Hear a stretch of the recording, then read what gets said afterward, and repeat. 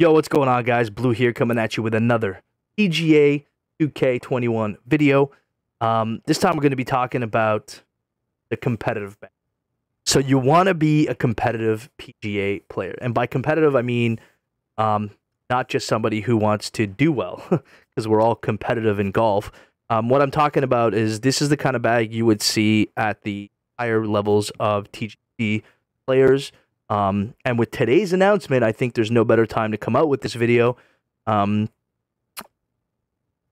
have our first two officially organized, esports org signed individuals in the PGA community.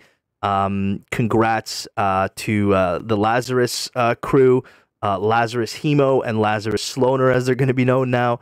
Hemo jumping on board as a golf consultant slash broadcaster slash content guy, and Sloaner being the first signed pro player.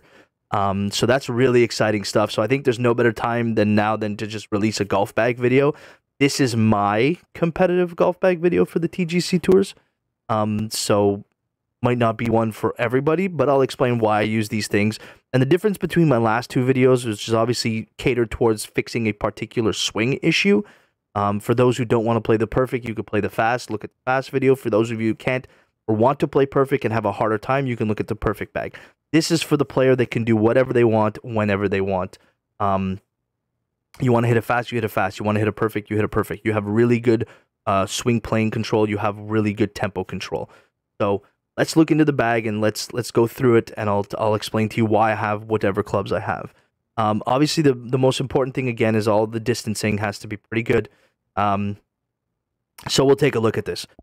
First and foremost, the driver. I just use the new Titleist driver. I don't use the 11-degree version. I try and keep it down out of the wind a little bit. And the reason why I use this one over the Bridgestone, if you can, is that this one gives you half a degree less for the same amount of yardage. Therefore, a little less wind effect on your driver, which is great. You can put the drive where you want to put the drive. That's the most important part of the game. If you don't have the season pass to unlock, just use the Bridgestone Tour driver, which is the one that we all used before this one came out. And then I use the Titleist 3-wood. For myself, I mean, two reasons I use the Titleist 3-wood. For one, I enjoy having my driver and my 3-wood being of the same brand and company. I like Titleist myself. But I use this one.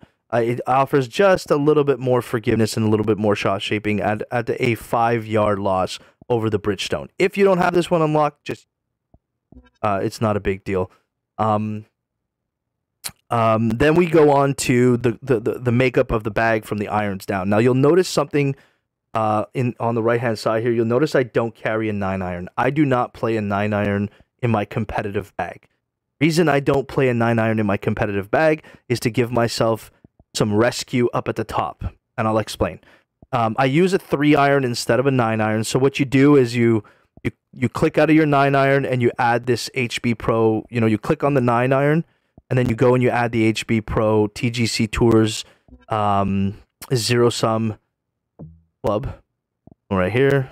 This one right here. So the TGC Tours TGC Zero Sum 950 club. That's how you replace the 9-iron with the 3-iron. And I use that for two reasons.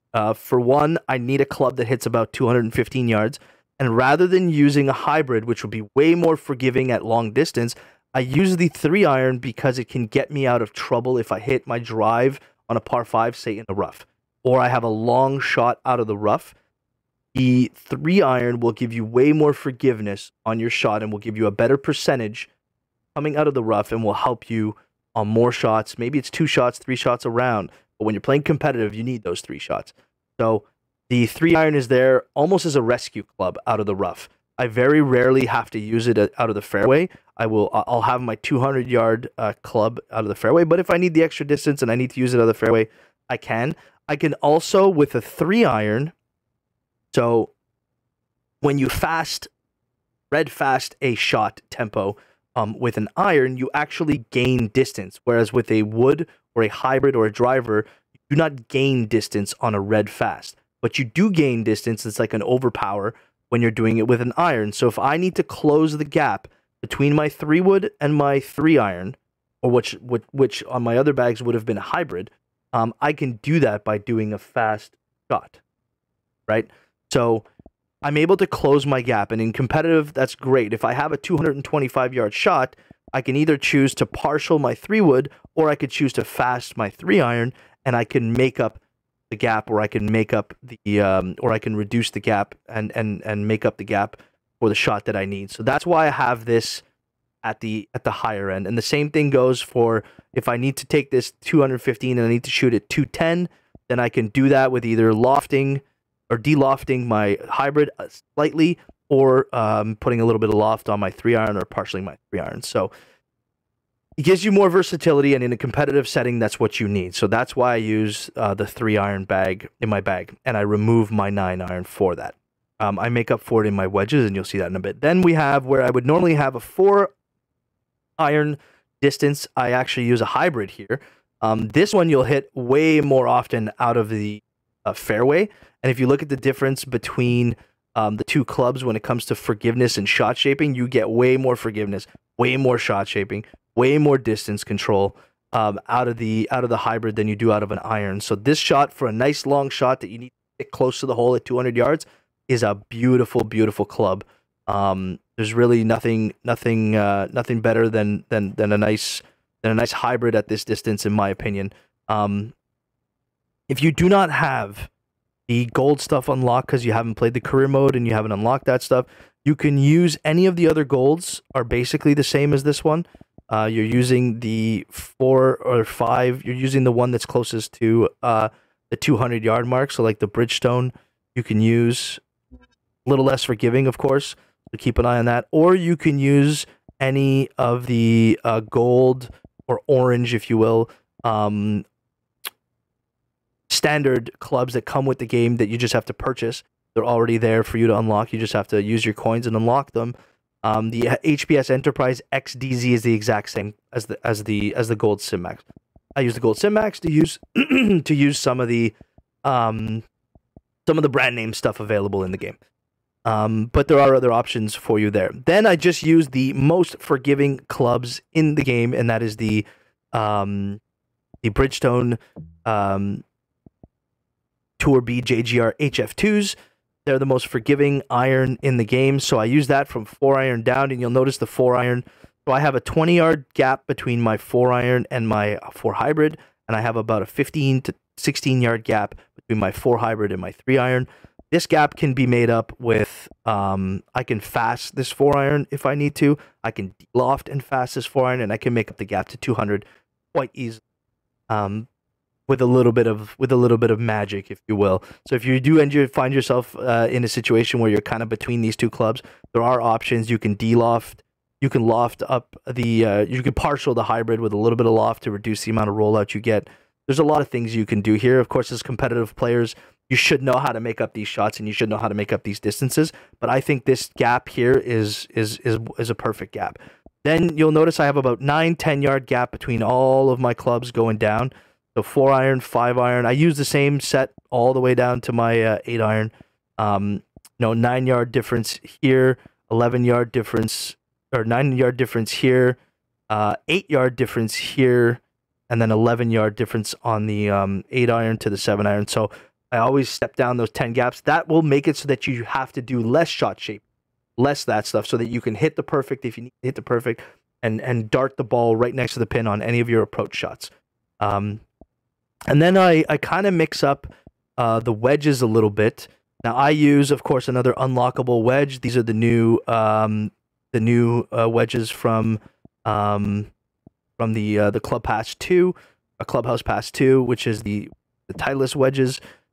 So I use these for gap preservation because I took away my 9-iron. I have to close the gap on my 8-iron, and I give myself a 12-yard gap, which is really not bad at all, from my 8-iron to my wedge.